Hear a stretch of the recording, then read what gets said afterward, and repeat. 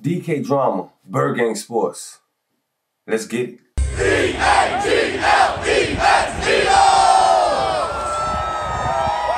Cre'Von LeBlanc, born July 25th, 1994. He also attended Bell Central High School. Now he's 5'11" at 190 pounds. He attended college at Florida Atlantic. Now to be going on his fourth season right now, in this very short time, he's been with 4 different teams. The New England Patriots, the Chicago Bears, the Detroit Lions, and now the Philadelphia Eagles. Now his career stats are a total of 88 tackles, 1 sack, 1 forced fumble, 14 pass deflections, 2 interceptions, and 1 defensive touchdown. After going undrafted in 2016, he was later signed to the New England Patriots as a rookie free agent. He made a one-handed interception in the end zone in a preseason game against the New Orleans Saints, which ended up being named the top player of the 2016 preseason. He was later released in September of 2016, the same year. The very next day, he literally was claimed off waivers by the Chicago Bears. Later on that year, in December, he recorded his first official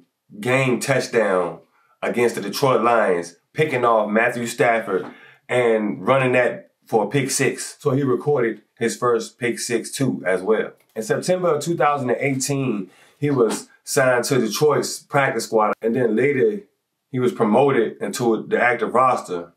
But a few months later, they ended up waiving him anyways. In November of 2018, he was claimed off waivers by the one and only, the Philadelphia Eagles. He literally was forced, him alongside a bunch of other guys were literally forced to jump into that 48-7 loss against the New Orleans Saints. That was their first game. So everybody knows that's the reason why that game was the way it was. That's why people don't talk about it, because we all know, and the haters know too. So, we limped our way into the playoffs last season, and we beat the Bears in a 15-16. Well, we beat the Bears in a 16-15 victory. And then in a press conference later, Jim Schwartz really praised Cre'Von on how he felt like, he don't know where we would be without him right now, because how big he stepped up, in that position where you're just coming in from basically nowhere. As you can see, I gave you the rundown on where he was and basically what he did with those teams. And he was bounced around a lot. 4 different teams in 3 years. You see what I'm saying? And he actually feels like that he was meant to be here, like it was a calling for him to be here, and he was called upon. And he actually got the most playing time with us, and it turned out that he was really getting it in with us, you know what I'm saying? So, yeah. And when we get back to, once we seen the Saints again, it was a bit more of a dogfight. The guys had their reps in, LeBlanc had his reps in, and as we all know, we lost 20-14 in that game, but Cre'Von intercepted Drew Brees, the very first play of the game. Do we not remember that? Do we not? I know we seem to talk about Avonte Maddox a lot and Rasul Douglas, guys like that. I truly think Maddox needs to start, though. I do think that. And Cre'Von need to come in there and guard that slot. That's just the way I feel, though. But yeah, don't forget that the first play of the game, man. Straight pick. Don't forget it.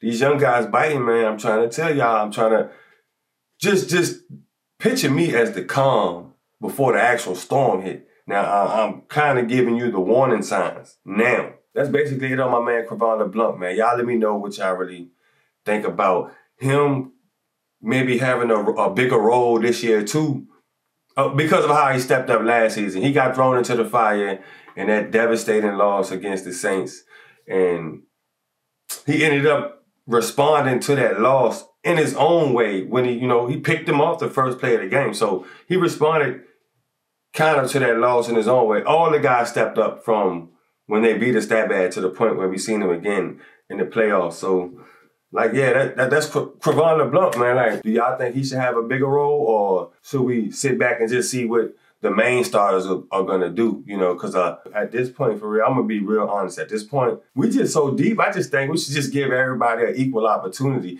I don't even think these guys coming to training camp, there's going to be enough time to show who's proving themselves. I just think we just Need to rotate him, and nobody gets tired. Nobody gets tired during the whole entire game.